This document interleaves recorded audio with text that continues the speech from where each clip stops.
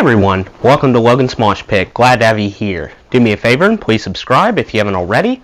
Also consider joining my Patreon page for some cool perks. I'll leave a link in the description. Thanks for tuning in to a new episode of Rock and Read. All good things must come to an end. Today we'll read the last chapter of My Life in the Eagles by Don Felder. I hope you guys have enjoyed listening to this book even more than I've enjoyed reading it.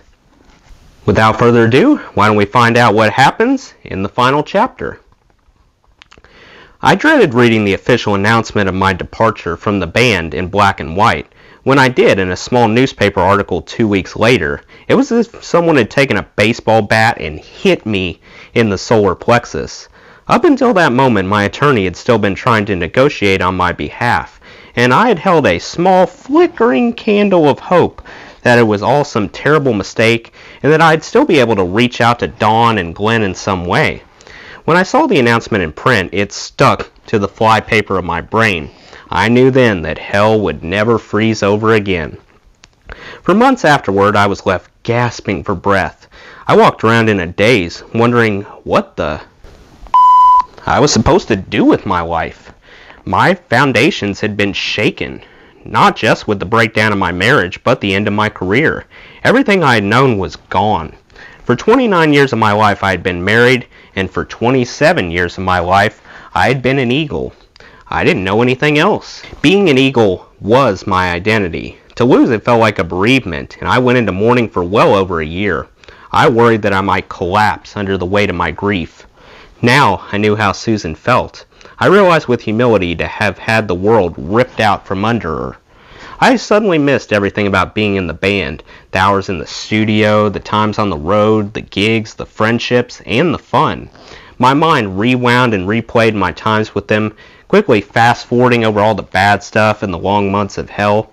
If I pressed pause and allowed myself a tiny glimpse, I convinced myself that even those times would be better than this sense of utter desolation and emptiness. Catherine was an absolute godsend. I'd wake in the early hours with a panic attack and she'd comfort me. I'd sit with a cup of coffee, staring into the fireplace late into the night, wallowing in self-pity. Sometimes she'd just sit with me, her hand in mine, soaking up the silence and allowing me to cry. I felt like I was dying inside. There wasn't a single hour of my day when I didn't mourn my loss. How could they treat me so badly after all we'd been through together? I'd asked her, my throat closing around my vocal cords. Didn't I deserve better than this? I felt helpless in the face of their cruelty, their actions cutting through me like a knife. It took months and months, but very slowly, Catherine taught me how to accept what had happened and reinvent myself completely. She made me put the whole event into perspective, to see that I was still extraordinarily lucky, and to realize that I had to decide what I was going to do and how to rebuild my life. With her help, I tried to concentrate on the positives. Count your blessings, as my mother would say whenever I'd complain as a child about not being able to afford a new bike or a new pair of shoes. I came to see that although being an Eagle hadn't been the easiest of roads, it had enabled me to have innumerable moments of pure exhilaration and unadulterated joy. I had started as the new kid in town with long blonde hair, a beard and mustache, and a brown leather jacket, driving a battered old Volvo, looking for some session work. Thanks to Bernie's generous introductions, I was a guitar player who got lucky and wound up in a band that for 30 years remained in the fast lane of rock's super highway. After years of the kind of life most guitar players would give their favorite Les Paul for, I had weathered the most savage of storms and come through unscathed. Well, maybe a little battered and graying at the edges, but I had somehow survived to tell the tale. Whatever else I had achieved, I know I helped make some great music, arguably some of the most enduring of the 20th century. It was widely agreed that my guitar playing had been a cornerstone of the Eagles' success. My defining moment had been standing on the stage in the spotlight, playing the first few chords of the best song I ever wrote. Between us, we'd made the music that a whole generation had grown up with. They had laughed and loved and lived and cried to our songs. Some of our older listeners might not be able to remember what they did yesterday, but they can still remember every word of Hotel California. We still have an estimated 100 million fans worldwide. But my lord, I paid my dues for the privilege. I spent years on the road away from my family, missing my wife and kids. I suffered stress-related health problems and spent sleepless drug-fed nights wondering if it was all worth it. I endured untold emotional abuse from people who should have been my best friends. We'd been through so much. We'd laughed and loved and lived and cried to the same songs as our audience. But the bottom line is, we never really got along. I realize that now. From the first day I walked into the record plant studio, that band was breaking up. Everyone was at each other's throat, emotionally and artistically. We just never clicked the way some bands did. A self-destruct mechanism was constantly ticking away. Beneath the rigid coat of silence that hid our fractured, contentious side from the public and allowed our mythical, peaceful, easy image to continue, our dream of stardom and togetherness slowly morphed into a Hotel California-style nightmare. Terrified of speaking out in case I made things worse, my years of acquiescence meant that I could check out, but I could never leave. I can remember looking at other bands like Chicago or U2 and envying their unqualified camaraderie. Those bands were like brothers. They not only got along well with each other on stage and in the studio, they socialized together, went on vacation with each other, and babysat each other's kids. Where was the love like that in the Eagles? It never existed. We might as well have been a group of session musicians who had never met and didn't give a about anything but the music, putting our heads together to create a sound and then going our respective ways. To some of us, money came before friendship at every turn. The minute we came off tour, no one called each other or went over to another's house to say, "Hey, wasn't that great?" There we were, blessed with this amazing success that should have brought us to our knees with gratitude and humility, hailed as the greatest band America had ever produced, but instead of reveling in every moment of it, sharing the joy of this charmed existence with each other and our families, we were too busy tearing each other apart. As Timothy sang in his haunting song, "I Can't Tell You Why," we made it harder than it had to be. Our American dream was systematically destroyed by egos and perfectionism and greed. We worried away at each other like the tip of a tongue on a sore tooth. Then after years of loyal service, of putting up with all the crap, the gods told me my services were no longer required. That really hurt. Although we'd never clicked socially, after all those years of being thrown together in the most bizarre and extreme of circumstances, these guys were closer than family. Hell, they were my family.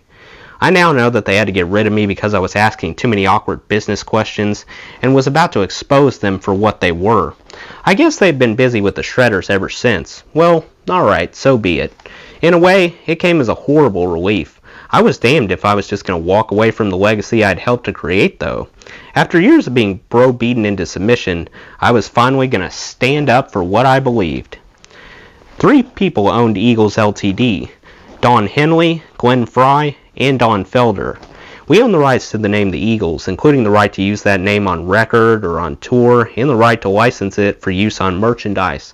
There was a major difference between my so-called departure and that of Bernie and Randy. I never quit, and I never surrendered or offered up my shares of stock. According to our corporate agreement, which is still valid, someone had to leave of his own volition for that to happen. They couldn't just boot me out of the company, then try to buy my shares back at whatever price they deemed fair. Their offer was both arrogant and misguided. It also made me realize what I had to do. In February of 2001, I filed a lawsuit against Eagles Ltd. In the California Superior Court, Los Angeles. I had 2 choices, to tuck my tail between my legs and walk away, or to fight back. For way too long I had walked away. Now Don, Glenn, and Irving had given me no choice. My attorney assured me that I had a very strong case of wrongful termination and breach of contract. Judging from past experience, Don and Irving, no strangers to litigation, would fight it first, but then settle. My final suit alleged involuntary dissolution of Eagles Ltd., breach of implied in fact employment contract, wrongful termination, violation of public policy, breach of fiduciary responsibility, and breach of written contract, and sought full accounting and declaratory relief. The wording of the suit claimed that Glenn and Don treated me as a hired hand for much of my time with the band and used threats to intimidate me. By the time my lawyers had finished, I was effectively demanding a complete accounting of every single business transaction by Eagles Ltd. Since 1974, including record royalties and revenue from touring and merchandising in accordance with the contract I signed in 2000, which gave me direct, free, and independent rights to examine the books. Further, I sought all outstanding monies owed to me, a fair market price for my shares in Eagles-related companies, plus attorney's fees and court costs. In a second, later lawsuit, I named Eagles Ltd. and Don and Glenn's new companies, NEA, Eagles Touring Company, Eagles Merchandising, Eagle Recording Company, and other companies as defendants.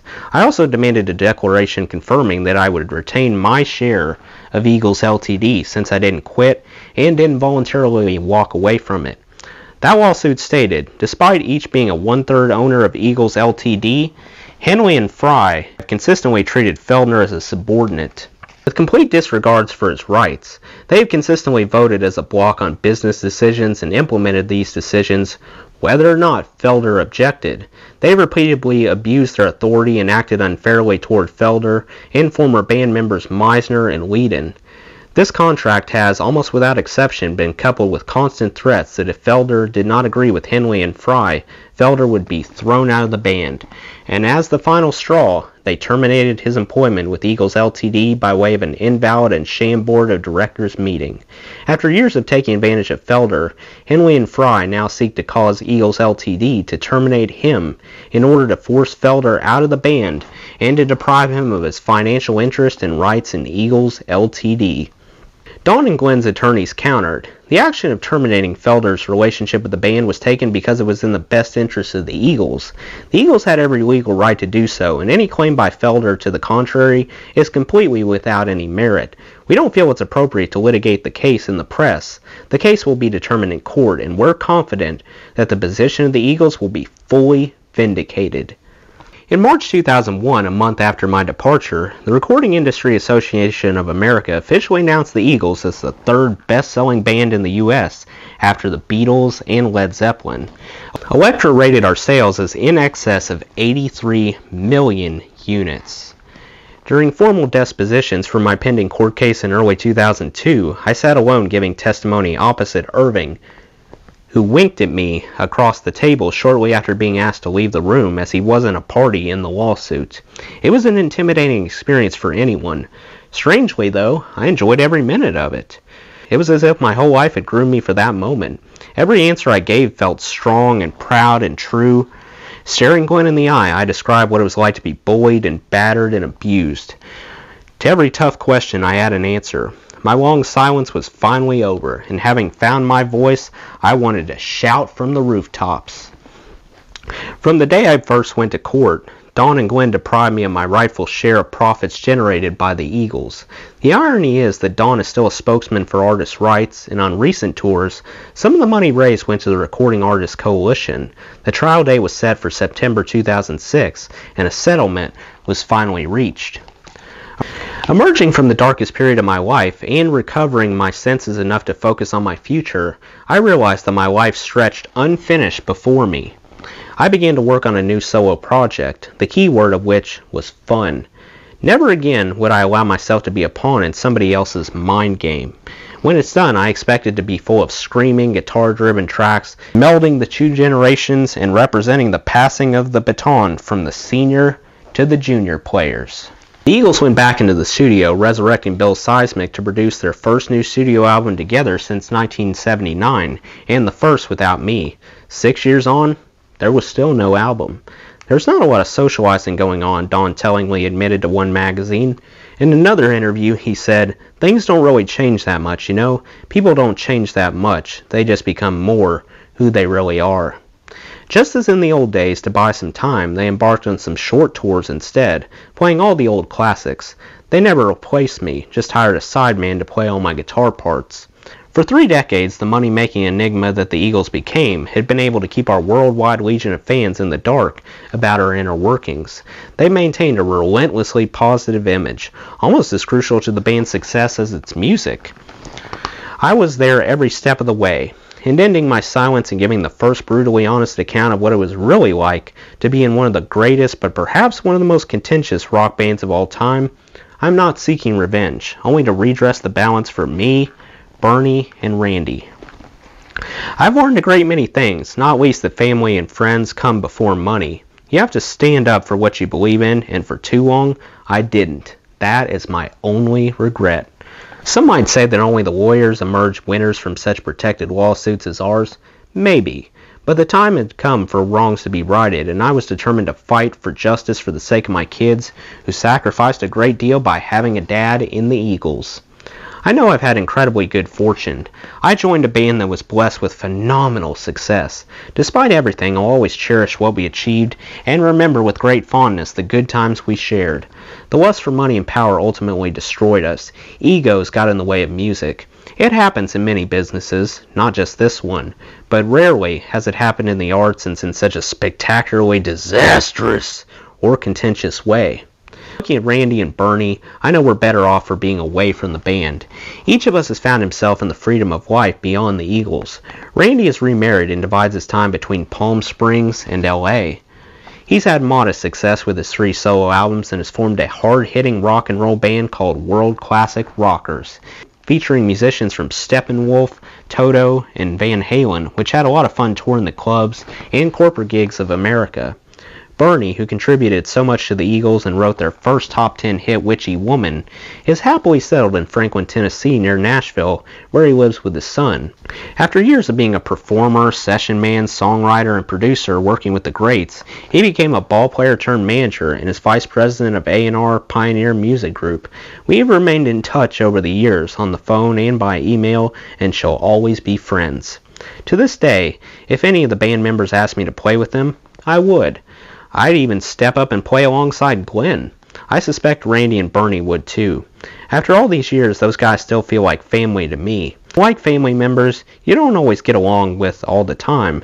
The physical connection is there, underpinning everything. It's thicker than water, they say. We shed enough blood, sweat, and tears in the 3 decades we spent together, and our ties are strong. Despite the inevitable sadness of the litigation against my former band members, we have a unique history together that's even stronger than the bitterness, the recriminations, and the addictive compulsion to make a dollar. The future for me has never looked brighter. I'm fit, in good health, and have the love of a good woman. My children are thriving. Leah is about to embark on a career as a singer thanks to Patrick Swayze's mother, Patsy, who runs a singing school, and the legendary vocal coach Joel Ewing, who set aside his usual rule against teaching children when he heard her voice. Cody is a brilliant percussionist working as a writer and producer in Boston, having attended the Berklee College of Music a few blocks from where Susan and I used to live. He still has his rebellious streak and prefers bands like Rage Against the Machine to the Eagles, but he's doing just fine. Rebecca, who's always been such a sweet-natured girl, has taken over the running of Susan's jewelry design business.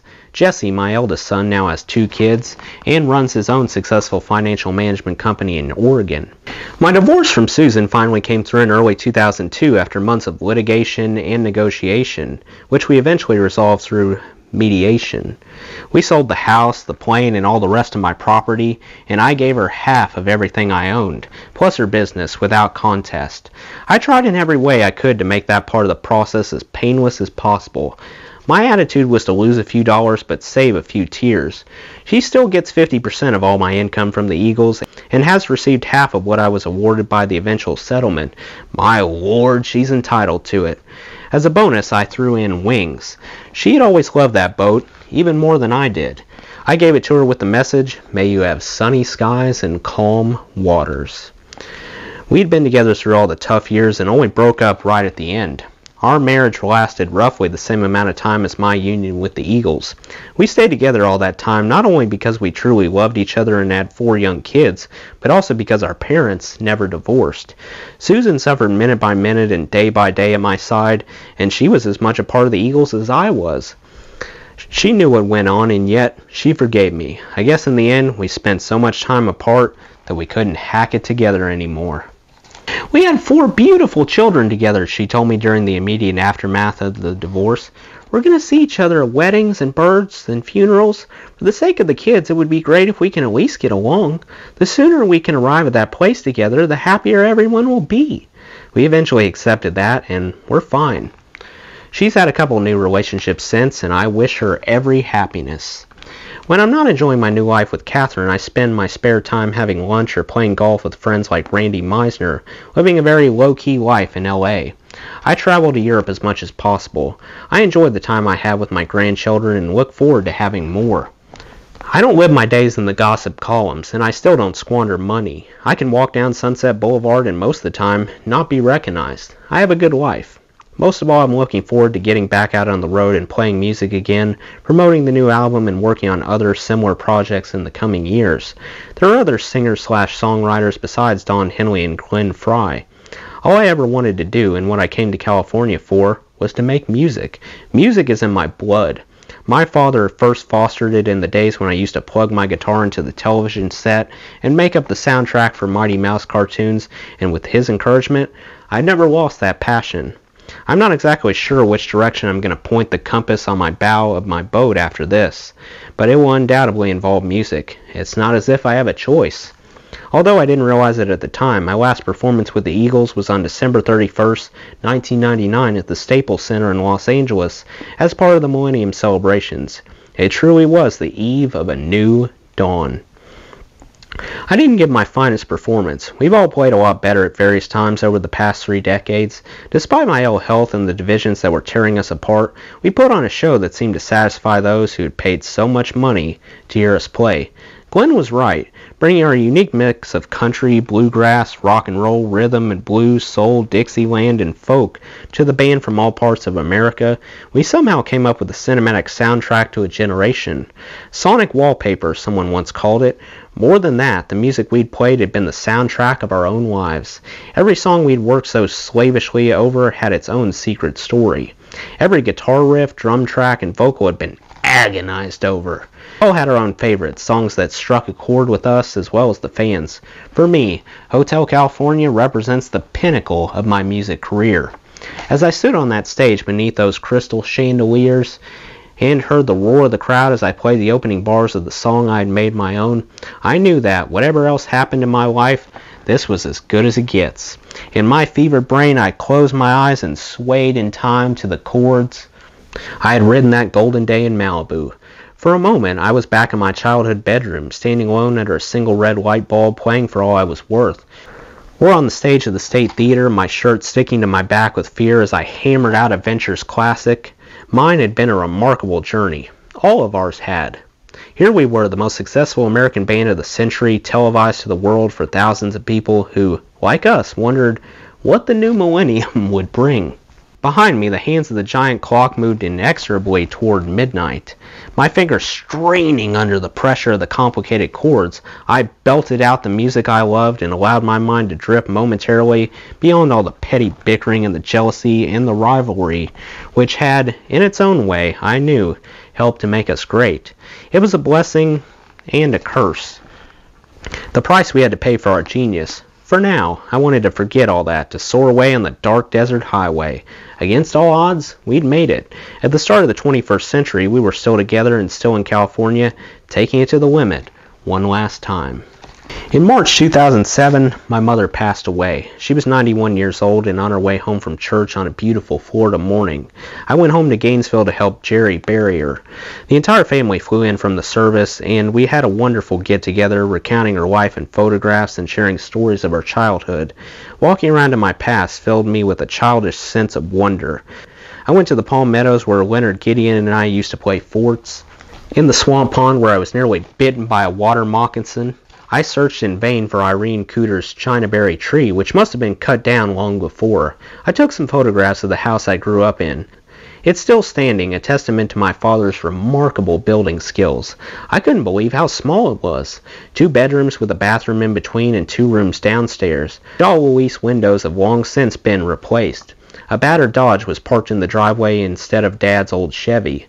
Some other young family lives in it now, and I wondered as I watched their kids playing noisily in the backyard that my mother had us grade so painstakingly, if they had air conditioning for the sweltering summer nights, or something better than the kerosene heater in the winter. I like to think I'd made my peace with my father before he died. I might not have become a lawyer like my brother Jerry, but being in one of the most successful rock groups in the world proved to him, I hope, that I had done something valid with my life after all. He might never have acknowledged it with me, but he knew from my mom and Jerry how well I had done. The older I get, the more I appreciate just how much of an influence Dad was. From the first time he plugged me into his voice and music machine, or bought me the gold Fender music maker from the daughter of a guy at the plant. I now know how much we really meant to one another, even if we never got around to telling each other. I've come to realize that despite all the fighting we did for all those years, it was never really wasted time. Turning to leave and heading back to the brand new car I'd rented to drive out to our old house, I caught sight of my own reflection in the glass of the driver's window. Staring back at me was a smiling, tanned, middle-aged man in sunglasses standing in the dappled sunlight in front of a small and unremarkable building. I wasn't much younger than my father was when he died, and yet I was glowing with good health, having avoided a life of hard labor fixed machinery at the local plant. My hand instinctively went to my hair. It wasn't as short as he might have wanted it to be, but it was cotton white, well-groomed, and a few inches above the collar line. I think Dad would have been pleased. Well, that's the end of the last chapter and the book. Overall, I thought My Life in the Eagles was an excellent book, and I would definitely read it again. What are your thoughts on the book? Let me know in the comments. Before I go, I want to give a special shout out to my supporters on Patreon, Matt and Stacy from Canada. That does it for today's video, guys. I hope you enjoyed. Make sure to like, comment, and subscribe if you haven't already. I really appreciate the support. I'll see you next time. Till then, rock on.